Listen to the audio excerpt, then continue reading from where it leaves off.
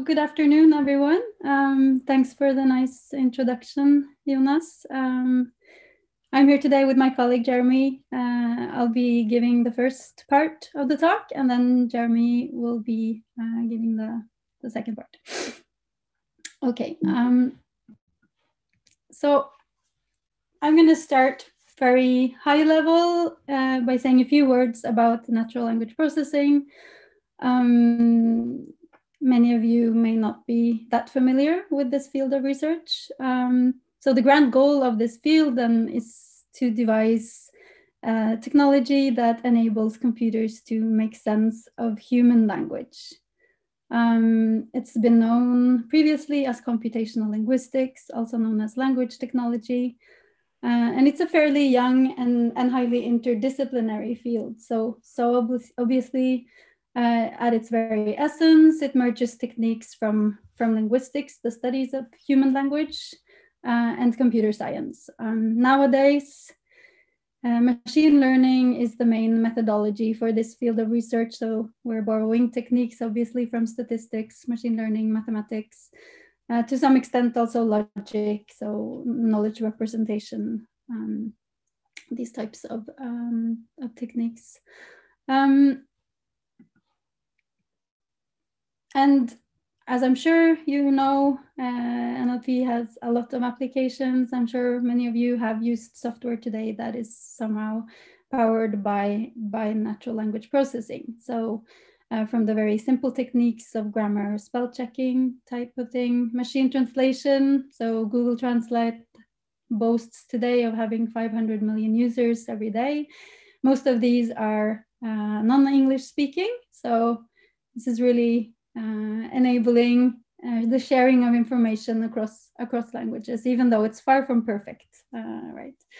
We see a lot of question answering systems or different types of dialogue systems where you can interact with a computer via human language. Chatbots is a hot topic for many companies to reach their customers via chat. Then you have sort of all the applications that deal with speech. So either recognizing speech, so going from speech to some sort of textual format, or in the other diverse directions, so going from text to speech, for instance, so the creation of synthesized speech. And then there's the area of applications that deal with some sort of information extraction. So there are obviously vast amounts of text available to us every day, and the ability to sort of navigate all that information that is contained is a hot research topic. So enabling intelligent information extraction, where you can have the computer read loads of research articles for you, for instance, and you're able to extract type of relevant and important information for you, is a sort of an important area of application for NLP today. And yeah, more or less any application that requires understanding of language, that be it textual in its textual form or spoken form. And as I said, nowadays, most NLP systems are approached, or most NLP tasks are approached as classification problems using supervised machine learning. And our field was maybe a little bit later to adopt the sort of neural methods that have been dominant in image processing for quite a while. But this graph here plots the number of papers that use neural methods in NLP in the sort of main, largest, most prestigious conferences of our field, ACL, EMNLP, and the European and North American ACL, between the years of 2012 and 2017. So shows obviously a clear increase to the extent that I would sort of extrapolate, and I haven't plotted this for the following years, but I would assume that actually nowadays this would be a downward trend, since nowadays, so this actually registered the number of papers where neural was mentioned, whereas I think now it's become completely the dominant approach. So you no longer have to state that you have a neural system, because this is the kind of default. You would rather have to state that you were doing something traditional or non-neural if that was the case. Yeah, so that's kind of the backdrop for for this tutorial, the sort of widespread adoption of these neural methods within our field. So the plan for the rest of the talk is I'll go on to say a bit more about NLP tasks and some challenges that arise from working with language data that have kind of directed the research in our field for a while. I'm going to say a few words about sort of success stories of neural methods in NLP. And then I'll turn over to Jeremy, who will be discussing various types of neural models that are widely used in NLP, and talk specifically about transfer learning in our area of research. And I thought we would do questions at the end. It's a little difficult to navigate between questions and the chat and the slides and everything. So please save up your questions for the end, and we'll do a question session then. Okay. So I mentioned initially different applications of NLP, and that kind of exemplifies the kind of breadth of different NLP tasks. So NLP is very sort of task-oriented in the sense that this grand goal of language understanding has been broken down into many smaller pieces of sort of tasks that people work on that have their own sort of standard data sets, evaluation metrics, etc. I mean, I'm sure this is fairly standard for most fields that use machine learning. And many NLP tasks today can be seen as extracting somehow structured information from unstructured data, so in the form of running text. So I gave this example of the vast amounts of text available on the internet. So creating systems that can actually extract various types of information from that large repository of knowledge, if you will, is a very prominent topic in our field. And this can typically be done by first identifying and categorizing so-called entities in the text. So texts are typically about something, about someone, and the relations that hold between them. So this kind of approach really applies to a lot of different NLP tasks. So I thought I would just give you one concrete example, which is the task of sentiment analysis. And that's a very large research field within NLP, and it deals with the automatic identification of opinions in text. So whereas I previously mentioned the task of information extraction, where you want to extract facts from text, in the field of sentiment, you are focused on subjective information, right? So you want to know, well, how do people feel about the new iPhone, for instance, or about a politician, or yeah, there are numerous use cases for sentiment analysis where the main focus is to sort of track sentiment over time, and then extract these opinions that people have and the targets of this opinion. So how do people feel about a specific entity, in a sense? So just an example here, from a restaurant review, for instance, one could extract information about a positive attitude towards the salmon sushi. So that's the entity that here consists of two words, right? And a negative sentiment signalized by this sentiment expression, not good, towards the service of this restaurant, right? So you have a mixed sentiment situation where you have both positive sentiment towards one entity and a negative sentiment towards another. And the way that this is often modeled is performing some sort of word level class assignments in sequence. So this is what we often term as tagging. And this is a type of approach that is applied to many types of NLP tasks.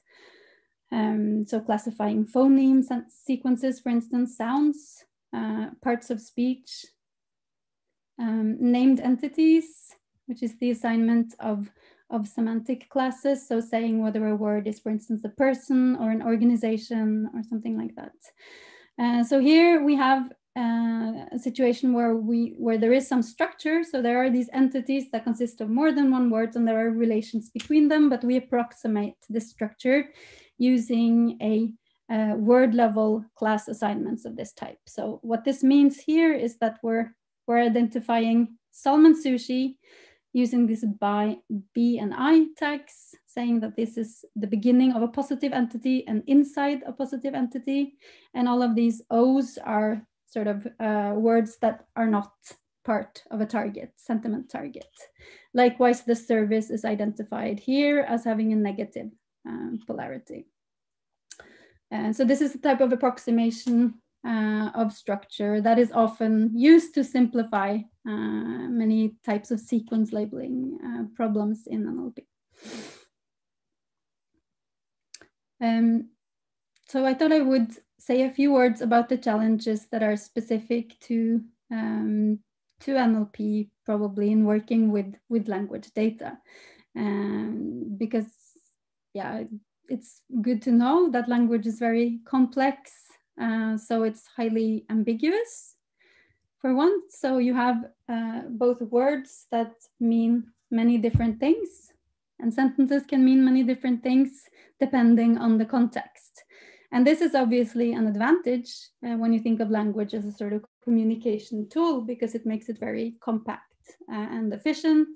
And it's not a big problem for humans that a word can mean different things. So in this meme here, call, the word call obviously can mean both that you're sort of calling someone over the phone, or that you're naming someone. So could you call me a cab can mean both, can you telephone for a cab, or can you give me the name of a cab? Yeah.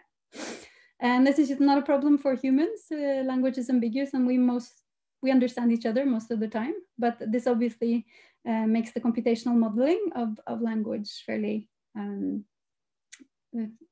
challenging. This is something that one needs to deal with, the fact that much of the meaning of words or sentences is context dependent. Language is also very variable. So obviously you know that there are very many languages in the world. So more than 7,000 languages exist. That's not to say that all of them are large languages. So many of them are dying languages with very few speakers, but there's at least a huge variation in language that one has to deal with. And even within a language, there is a lot of variation. So there's not one English or Norwegian, but it will depend on, for instance, a dialect or the medium, so genre. So for instance, there's a lot of difference between a tweet, so the language found in a tweet, and for instance, a hospital journal or a newspaper text, to give you some examples. So this is a challenge for NLP. So if you train your system, for instance, only on news texts, it's going to suffer dramatically if you apply it to tweets. So there's a lot of work in NLP and sort of trying to adapt to various, to this variation found in language. So I mentioned also initially that most NLP tasks are approached as supervised machine learning tasks. And this means that you need training data, in our case, unfortunately, manually annotated training data. So we need to have linguists or domain experts actually sit down and sort of manually mark up language input. And that's these data sets that are then produced are of very crucial importance for the field. So I would say that today in NLP, the availability of data, and in particular annotated data, largely directs research. So it's difficult to work on a problem if there isn't a data set for it, and that will sort of guide the research that you can do. So here's an example of a type of entity classification task where a human is asked to annotate organizations and money mentions in a text. This could, for instance, be for an application that extracts financial information, perhaps from online news. But this is obviously a very limiting factor also, because having humans sit down and annotate data is very costly and very time consuming. So this is a challenge for NLP. Another challenge is how to represent language input for a neural classifier. There's been a lot of focus in NLP on leveraging unlabeled data, because obviously we can't sit down and annotate all the data that we need. So we need to come up with smart ways of using raw text or raw speech, so unlabeled data. And this has often been categorized as so-called representation learning, where obviously one of the sort of promises of neural models is that they can learn how to represent the data in a good way, right?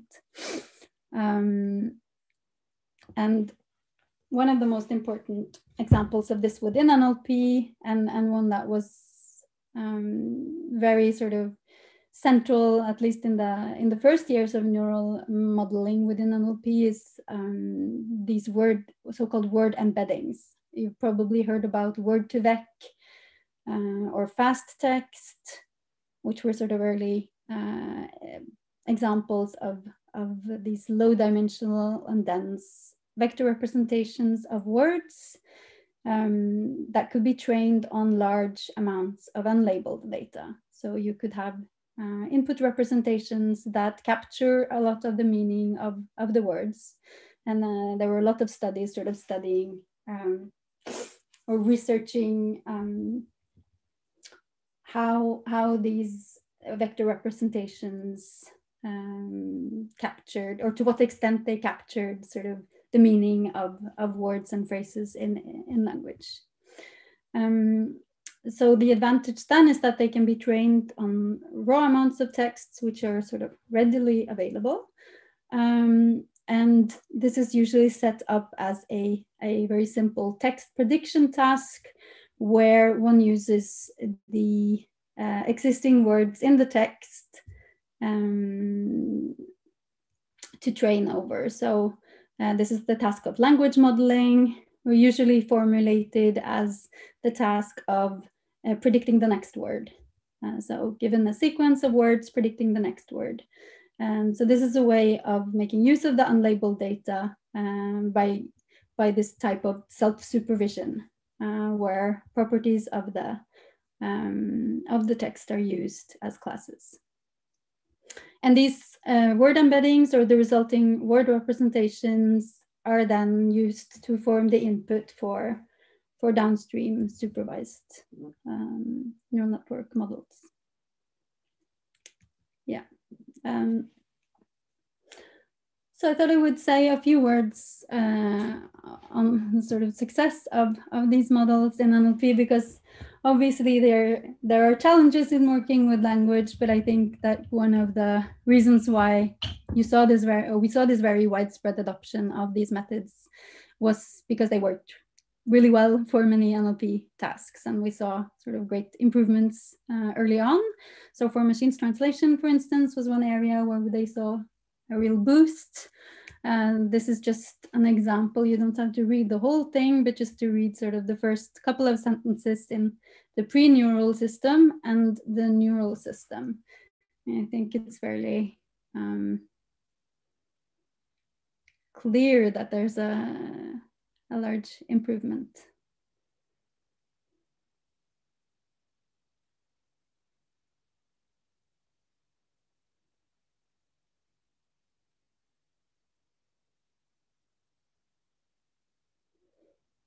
So for instance, in the pre-neural output, so this is a text that has been translated from Japanese. So the final sentence is, whether the leopard had what the demand at that altitude, there is that nobody explained. It's almost difficult to understand. Whereas the no one has ever explained what leopard wanted at that altitude is a lot more legible, even though you're sort of missing the determiner here is the only sort of real giveaway that this is not a human produced sentence. Another area that saw a lot of improvements from the use of neural methods is anything speech related. So this is from an example of a text-to-speech system, where the blue bar here indicates performance with a neural model, and this is then compared to kind of upper bound, which is the green bar, which is actually human speech. So it's clear that it's sort of narrowing the gap to human performance in this case. I know that many here work on image processing, and I think one of the advantages of the fact that the NLP is also adopting sort of neural methods is that it's a lot easier to combine image and language, right? And you've seen many applications of this, such as visual question answering, where a question can be posed in natural language and search is then performed over images, and a response is also produced in natural language. So this is clearly a kind of a complex task that makes use of many different subtasks. So just sort of the interpretation of the question, the mapping of natural language concepts to regions of an image, various types of reasoning, etc. But it's a cool example of sort of new tasks that combine image and language, and this combination is enabled by the fact that both these fields are using the neural models that can be sort of combined. And then finally, many of you have maybe heard about these pre-trained language models that I mentioned already. Starting from 2018, have shown a really great performance in NLP and all NLP tasks. So it's been kind of before and after for NLP.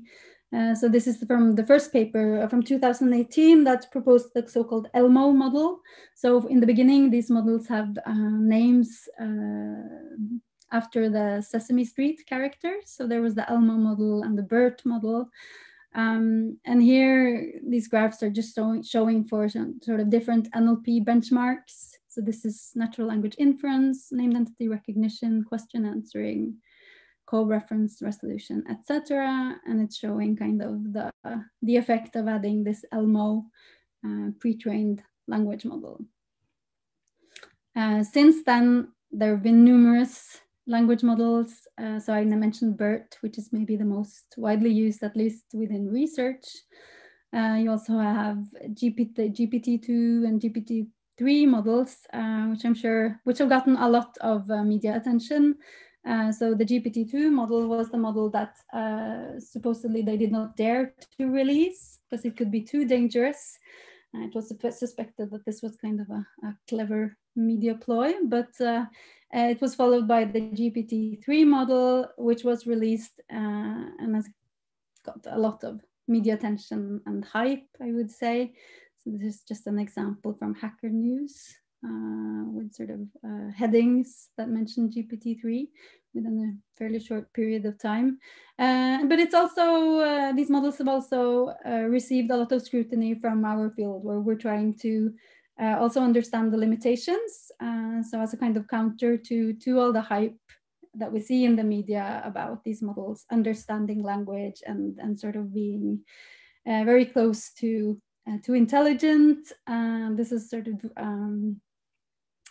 given rise to several studies actually examining the veracity of those statements and to what extent they can actually be said to understand language.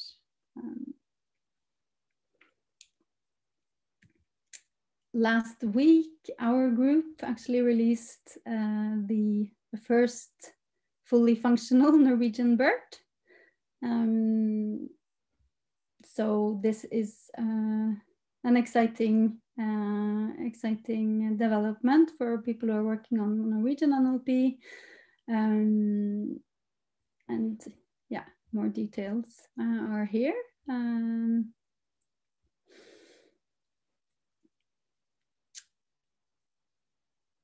Great.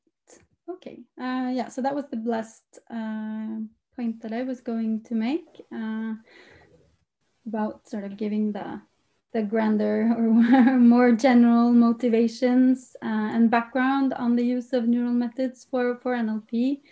And I'm going to let Jeremy take over with some more. We're going to dive a little deeper into the modeling part. So do you want to share your screen, maybe, Jeremy? Yeah. Yep. Great. Okay. So thanks for that. Yeah, I'll be talking a little bit about some of the staple deep learning models that we have in NLP. I've seen that there was a couple of tutorials already on convolutional neural networks and some GAN related things. So I imagine that most of the beginning things we won't get into in too much detail, and I'll only really dive into details of models when I think it might be something maybe more interesting, slightly different and NLP specific. Otherwise, I'll try to give you an idea of maybe what the benefits and limitations of these models are, and maybe when it's interesting to use them inside of NLP. So the first thing I'll talk about is convolutional neural networks. Like I said, I think everybody knows what this is, having worked with either image or speech or something like this. So it's inside of NLP, we often use these for classification and things. What we have here is an example from Kim 2014, who used one of the first uses of convolutional neural networks for text classification. And I guess from an intuitive kind of aspect, what you get is that the filters that inside of image kind of move across the images to give you, let's say, specialized filters where you pull out edges. Inside of NLP, the concept, or at least the motivation, was that you would be using these same filters to pull out n-grams. So for example, in this example we have here, we have wait for as a kind of bigram that's pulled out by one filter, and video and do, you have this kind of 3 trigram that's being pulled out. That's at least the idea. And the good thing is they have quite a few benefits. So for the first thing, they're quite fast to train, as anyone who's worked with convolutional neural networks knows. Secondly, they're relatively accurate, especially for text classification. They're quite good.